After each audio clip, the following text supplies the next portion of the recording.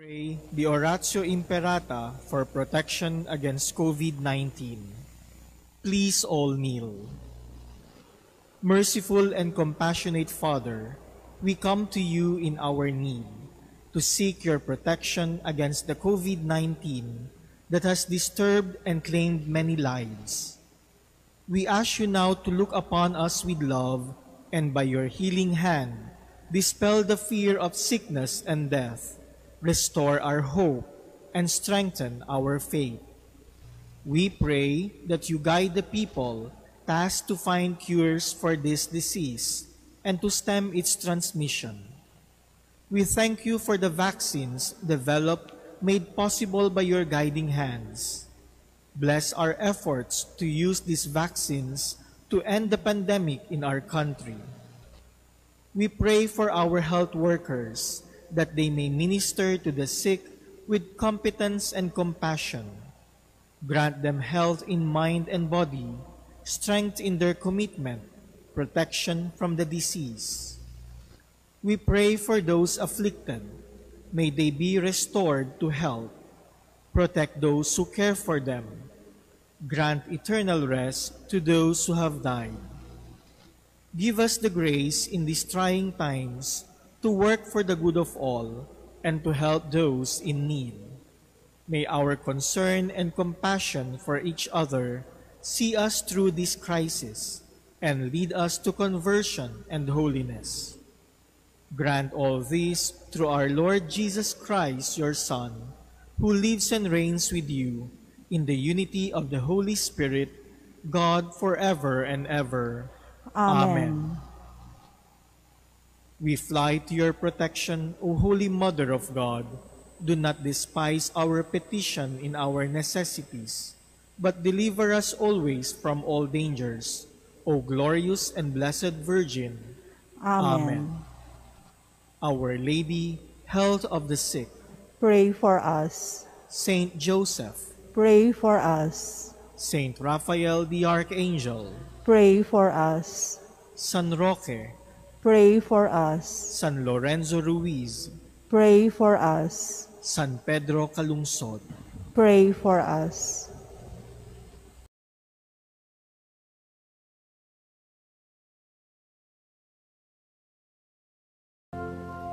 In the name of the Father, and of the Son, and of the Holy Spirit. Amen. The Lord be with you. And with your spirit. My dear brothers and sisters, today we commemorate the Pope, Saint Cornelius, and the Bishop, Saint Cyprian, who, through their lives as shepherds in the Church, showed us the abundant love and forgiveness of Jesus, our eternal shepherd. And so, to prepare ourselves to receive the unmeasurable graces of God in this Mass, let us first acknowledge our sins and humbly ask the Lord for His pardon and strength.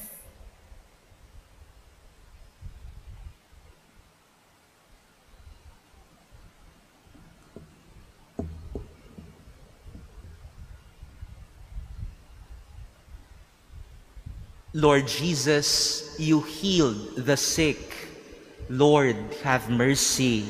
Lord, have mercy. Lord Jesus, you forgave sinners. Christ, have mercy. Christ, have mercy. Lord Jesus, you gave yourself to heal us and bring us strength. Lord, have mercy. Lord, have mercy. May Almighty God have mercy on us, forgive us our sins, and bring us to everlasting life. Amen. Let us pray.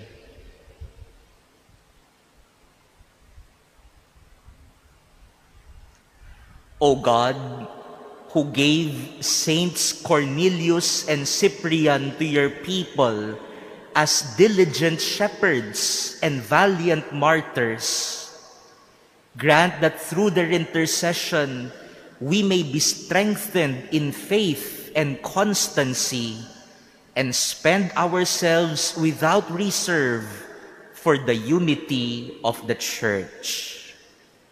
Through our Lord Jesus Christ, your Son, who lives and reigns with you in the unity of the Holy Spirit, one God, forever and ever. Amen.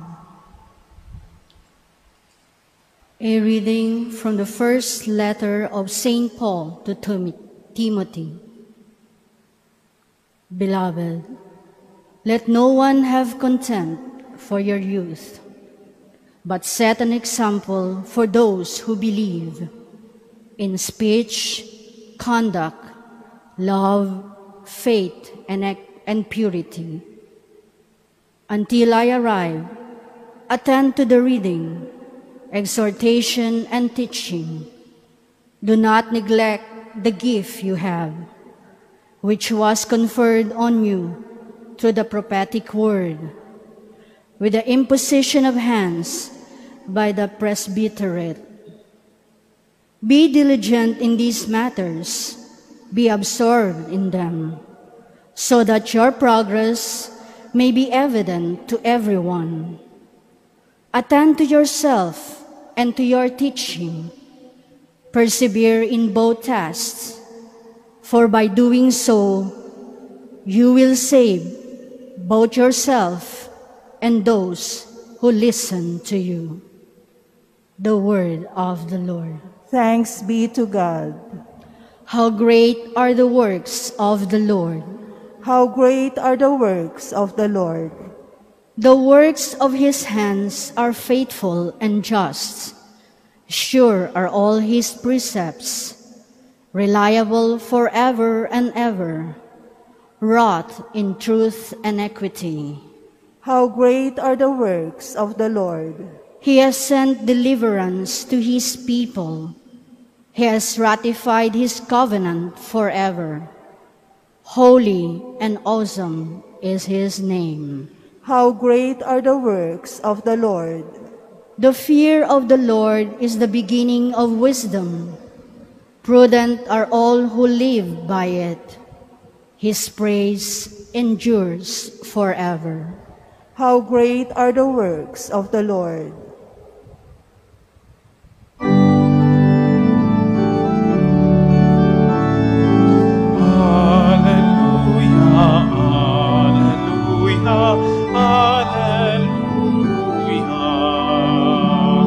I wait for the Lord, my soul wait for his word. Alleluia, alleluia, alleluia.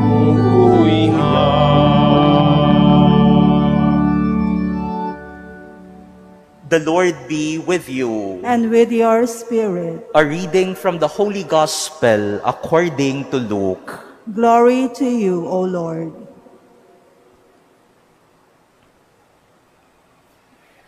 A certain Pharisee invited Jesus to dine with him, and he entered the Pharisee's house and reclined at table. Now there was a sinful woman in the city who learned that he was at table in the house of the Pharisee. Bringing an alabaster flask of ointment, she stood behind him at his feet, weeping, and began to bathe his feet with her tears. Then she wiped them with her hair, kissed them, and anointed them with the ointment. When the Pharisee who had invited him saw this, he said to himself, "If this man were a prophet, he would know who and what sort of woman this is who is touching him, that she is a sinner." Jesus said to him in reply, "Simon, I have something to say to you." "Tell me, teacher," he said.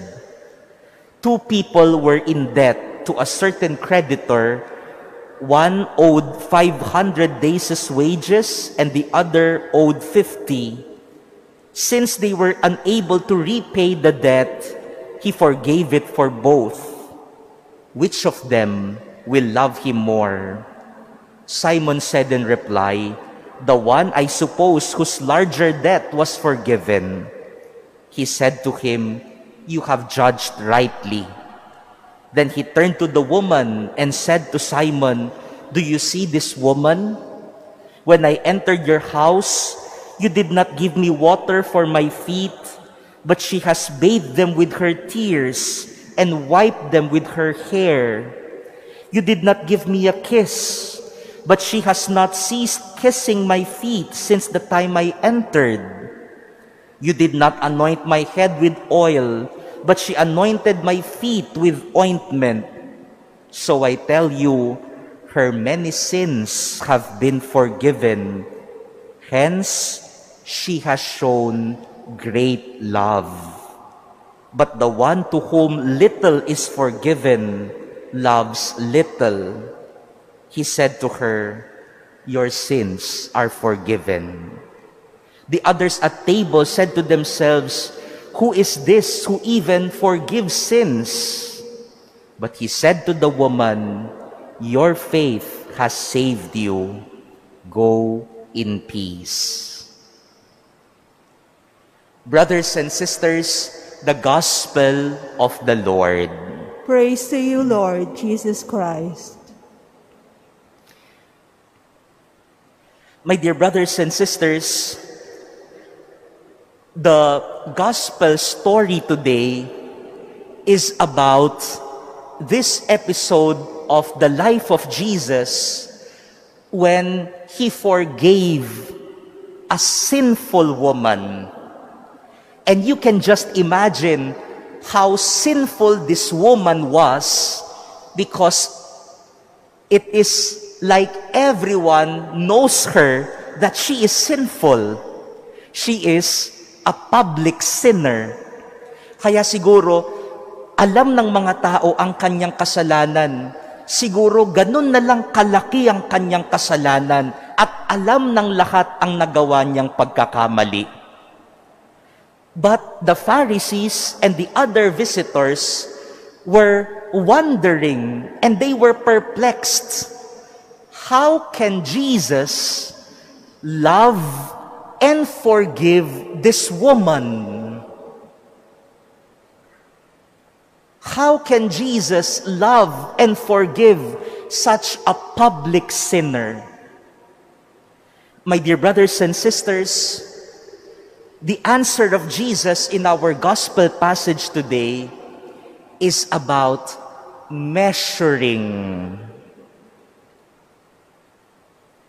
Jesus was able to forgive the sinful woman because Jesus did not measure the value of that woman by her sins. Instead, the love and forgiveness of Jesus always abounds. The love and forgiveness of God is always overflowing. That is why Jesus was teaching the Pharisee that this God will forgive your debt, your sins, and God will not measure you according to the sins. God does not measure our value as persons. The love and forgiveness of God always abounds for us. Mga minamahal na kapatid, itinuturo po sa atin ng ating Panginoong Hesukristo ngayong umaga na ito na ang Diyos hindi sinusukat ang halaga natin sa Kanya bilang tao. Ikaw, mas mahalaga ka kasi mas mabait ka. Ikaw, kaunti lang ang halaga mo kasi ganito kabigat ang kasalanan mo. Hindi ganun mag-isip si Jesus.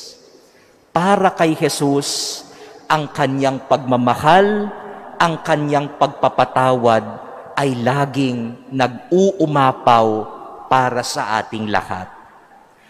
And God and Jesus also teaches us to do likewise.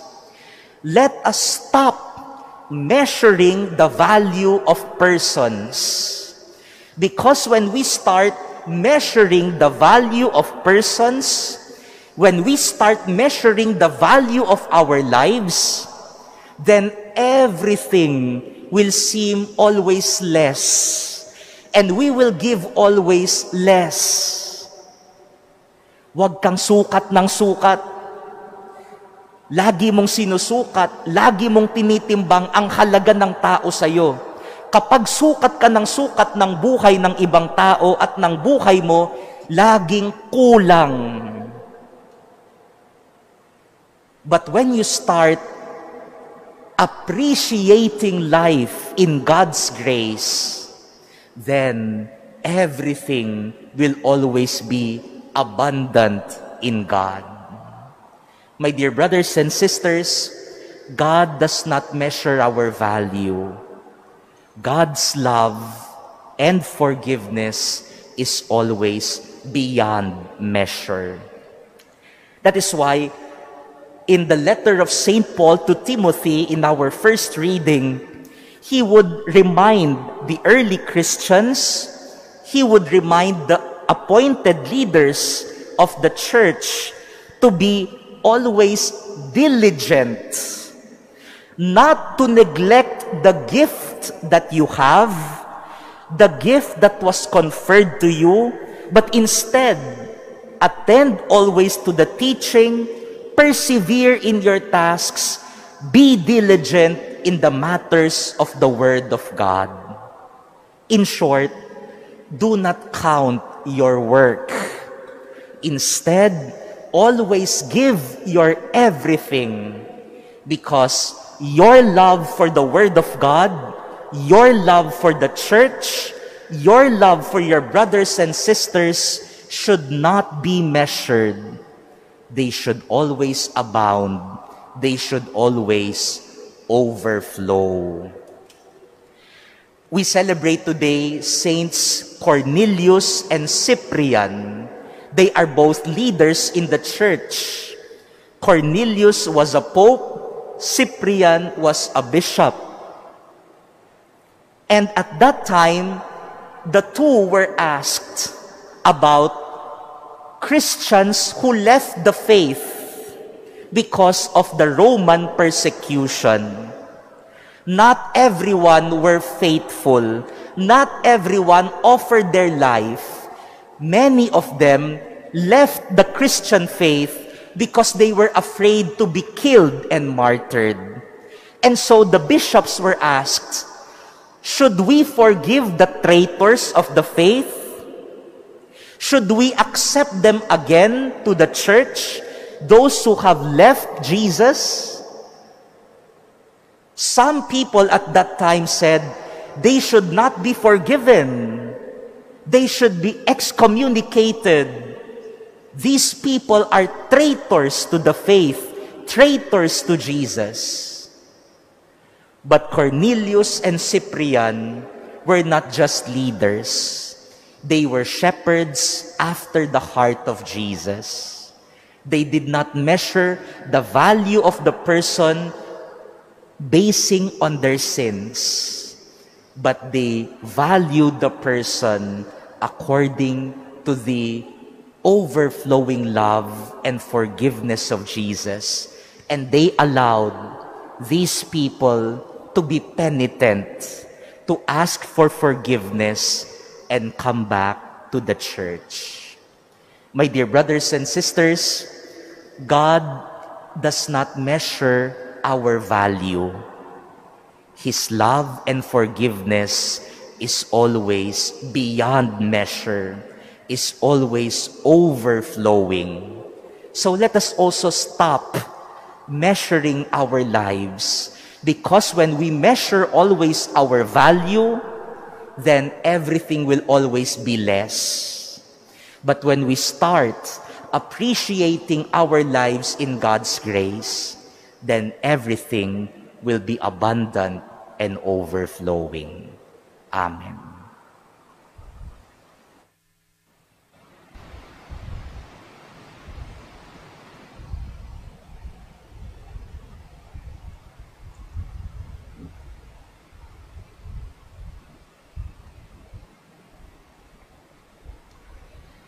placing our confidence in God the Father, who shows loving mercy in His treatment of sinners, we make our prayer.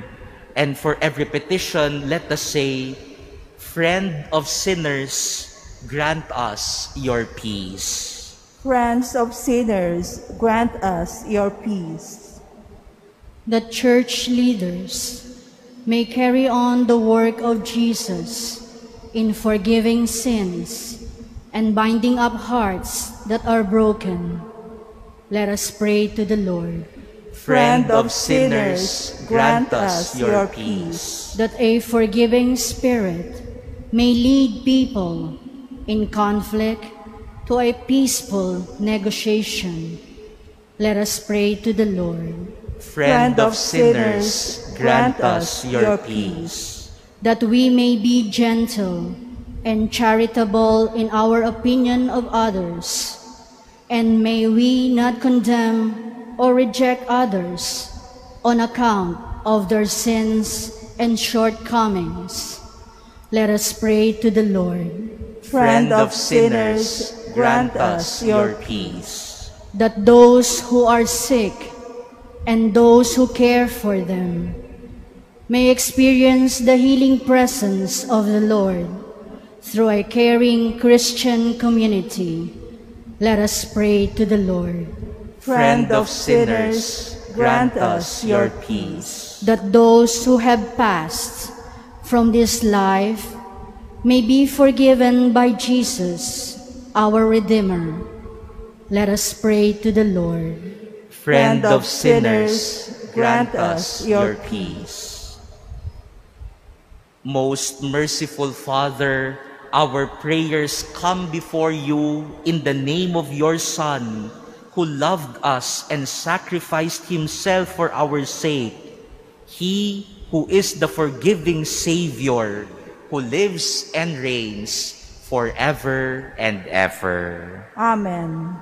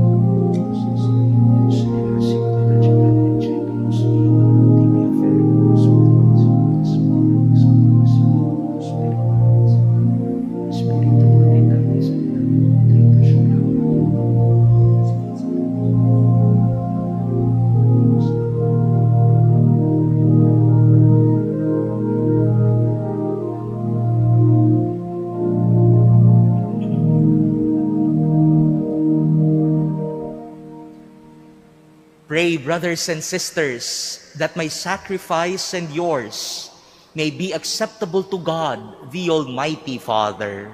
May the Lord accept the sacrifice at your hands for the praise and glory of his name, for our good and the good of all his holy church. Receive, we pray, O Lord, the offerings of your people in honor of the passion of your holy martyrs, Saints Cornelius and Cyprian, and may the gifts that gave them courage under persecution make us too steadfast in all trials. Through Christ our Lord. Amen. The Lord be with you. And with your spirit. Lift up your hearts. We lift them up to the Lord. Let us give thanks to the Lord our God. It is right and just. It is truly right and just, our duty and our salvation, always and everywhere to give you thanks, Lord, Holy Father, Almighty and eternal God. For the blood of your blessed martyrs, Cornelius and Cyprian, poured out like Christ to glorify your name, shows forth your marvelous works, by which in our weakness you perfect your power and on the feeble bestow strength to bear you witness through Christ our Lord. And so with the powers of heaven, we worship you constantly on earth, and before your majesty without end, we acclaim. Holy, holy, holy, Lord God of hosts, heaven and earth are full of your glory. Hosanna in the highest. Blessed is he who comes in the name of the Lord. Hosanna in the highest.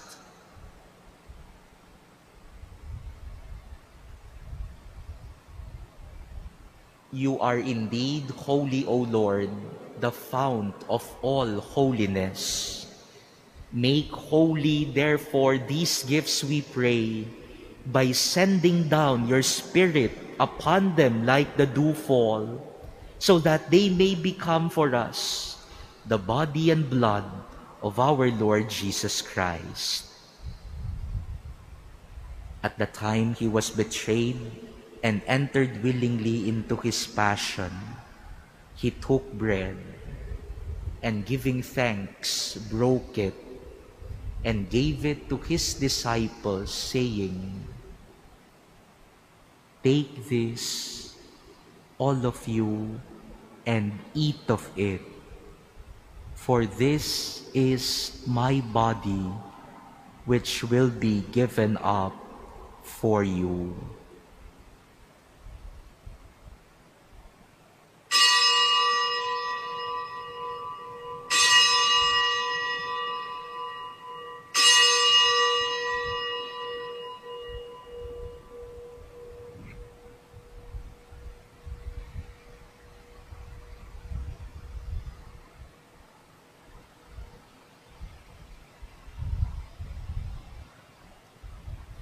In a similar way, when supper was ended, he took the chalice, and once more giving thanks, he gave it to his disciples, saying, "Take this, all of you, and drink from it, for this is the chalice of my blood, the blood of the new and eternal covenant, which will be poured out for you and for many for the forgiveness of sins.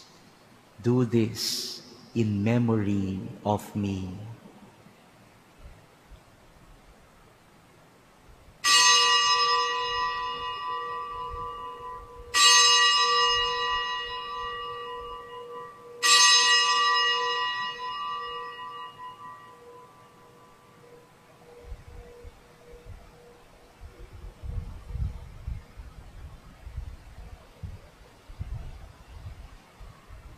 The mystery of faith. We proclaim your death, O Lord, and profess your resurrection until you come again. Therefore, as we celebrate the memorial of his death and resurrection, we offer you, Lord, the bread of life and the chalice of salvation, giving thanks that you have held us worthy to be in your presence and minister to you. Humbly we pray that, partaking of the body and blood of Christ, we may be gathered into one by the Holy Spirit. Remember, Lord, your church spread throughout the world, and bring her to the fullness of charity, together with Francis, our Pope, and Jose, our Bishop, and all the clergy. Remember also our brothers and sisters who have fallen asleep in the hope of the resurrection, and all who have died. In your mercy, welcome them into the light of your face. Have mercy on us all, we pray, that with the Blessed Virgin Mary, Mother of God, with Blessed Joseph, her spouse, with the blessed apostles, Cornelius and Cyprian, and all the saints who have pleased you throughout the ages, we may merit to be co-heirs to eternal life, and may praise and glorify you through your Son, Jesus Christ. Through him, and with him, and in him, O God, Almighty Father, in the unity of the Holy Spirit, All glory and honor is yours forever and ever. Amen. At the Savior's command and formed by divine teaching, we dare to say, Our Father, who art in heaven, hallowed be thy name. Thy kingdom come, thy will be done on earth as it is in heaven. Give us this day our daily bread, and forgive us our trespasses, as we forgive those who trespass against us. And lead us not into temptation, but deliver us from evil. Deliver us, Lord, we pray, from every evil. Graciously grant peace in our days, that by the help of your mercy, we may be always free from sin and safe from all distress, as we await the blessed hope and the coming of our Savior, Jesus Christ. For the kingdom, the power, and the glory are yours, now and forever. Lord Jesus Christ, who said to your apostles, Peace I leave you, my peace I give you. Look not on our sins, but on the faith of your church, and graciously grant her peace and unity in accordance with your will, who live and reign forever and ever. Amen. The peace of the Lord be with you always. And with your spirit. Let us now offer each other the sign of peace.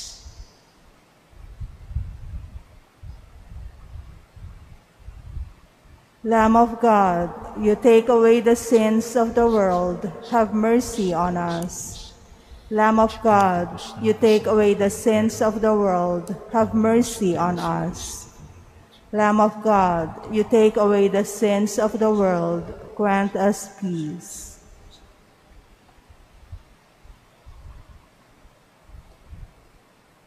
Behold the Lamb of God.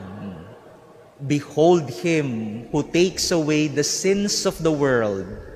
Blessed are those called to the supper of the Lamb. Lord, I am not worthy that you should enter under my roof, but only say the word, and my soul shall be healed. Brothers and sisters, the body of Christ. Amen. Act of spiritual communion. My Jesus, I believe that you are present in the most holy sacrament.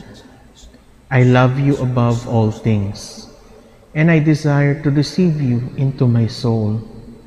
Since I cannot at this moment receive you sacramentally, come at least spiritually into my heart. I embrace you as if you were already there, and unite myself wholly to you. Never permit me to be separated from you. Amen.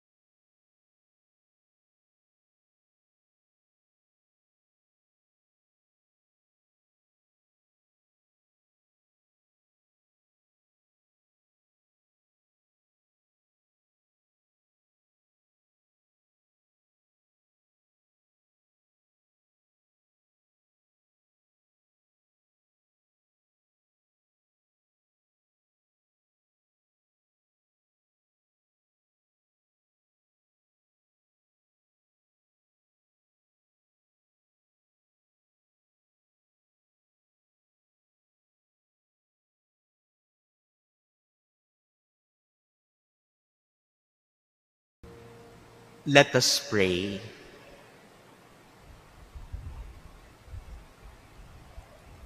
Through these mysteries which we have received, we humbly beseech you, O Lord, that by the example of the martyrs, Saints Cornelius and Cyprian, we may be strengthened with the fortitude of your Spirit to bear witness to the truth of the gospel. Through Christ our Lord. Amen. The Lord be with you. And with your spirit. And may Almighty God bless all of you, the Father, and the Son, and the Holy Spirit. Amen. Go forth, the Mass is ended. Thanks be to God.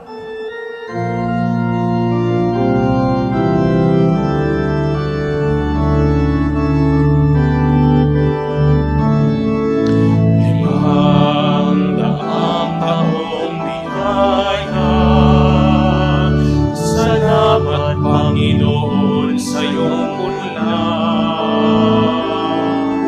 Misyong kaloob sa ating puso, aming sarili ay aming handog, laging tapat at laging tugon, narito handa kami, Panginoon.